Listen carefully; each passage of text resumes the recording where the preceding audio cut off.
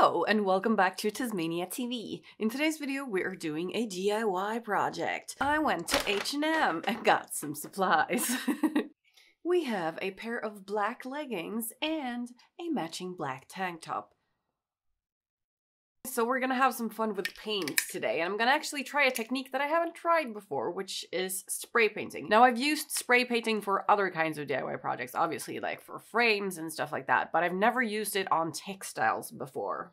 Because my hair is orange right now, I decided to go with orange. This is the product that I picked up. I have never tried this brand before. It's gonna be fun to test it out and see how we do. So I'm not just gonna spray at random, I'm actually gonna be using some painter's tape to kind of create a pattern on the top and the leggings, and then spray over it, let it dry, remove the tape, and then use an iron to set the paint. That's usually how you set textile paint. You just iron it on after it's dried, and the same goes for this product. So instructions are to shake it before use, hold it about 20 centimeters away from the textile, let it dry for 15 minutes, iron it for 5 minutes, and then it's gonna last and be waterproof. You can put it in the washing machine and yeah, wear and tear like regular clothes. I thought it'd be fun to do a combo look, so that's why I got both leggings and a tank top, but obviously these are going to work as individual pieces as well. You won't have to wear them together if you don't want to. But first, I gotta get to my kitchen and cover my entire kitchen table in protective paper, because when you use spray paint, there's a chance that that shit gets everywhere, and I don't want my kitchen table to be orange. So, you know.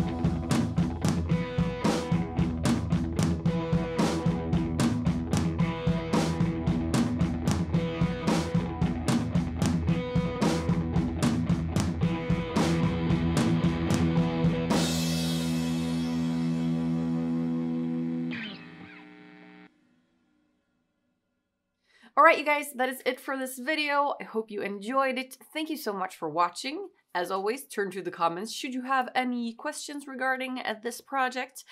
And remember, do no harm, but take no shit. I'll see you next time.